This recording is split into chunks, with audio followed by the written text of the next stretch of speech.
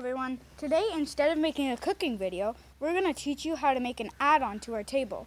What we're doing for today is we're adding extra storage because, well, we really need it because our table's not the biggest. We're going to be using this nice paint color when we paint it. We really like how it's like a sort of grayish green. We think it goes really well with the outdoor theme. And we're going to be starting by sanding all of our wood. We're using a hand sander because, well, honestly, we think it's more fun, and normal sanders can be very, very cool. This is what our paint is going to look like when it's all dry on our things. And this is not actually one of our pieces, that's just a thing to show you. Now we are going to start by painting our wood. We're going to use this nice color because we think it works really well.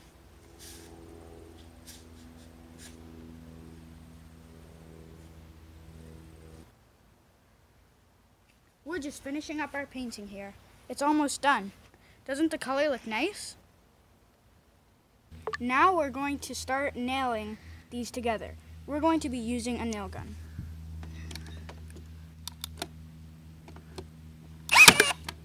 Just like that. This is what our finished thing will look like. It's all nailed. Now the only thing we have to do is nail it onto our table. Now we can all fill it with all of our favorite things.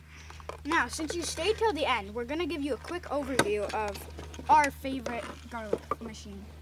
What you do is you first open up this hatch and you put the garlic clove in. Then, this is the fun part. All you have to do is roll it back and forth. When you roll it back and forth, the wheels turn these blades, and that is how it chops up the garlic.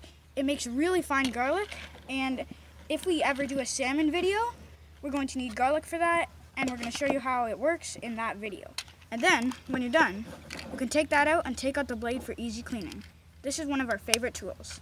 We also like this, which can cut through any plastic bag that you have trouble cleaning through.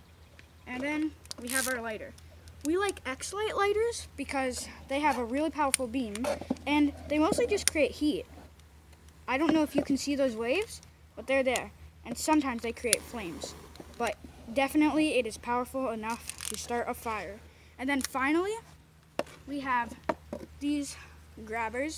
We like to use these for hot sticks or for food that's in the fire. Well, not when it's this dirty, but right now we use it for like moving wood onto the fire without getting our fingers dirty.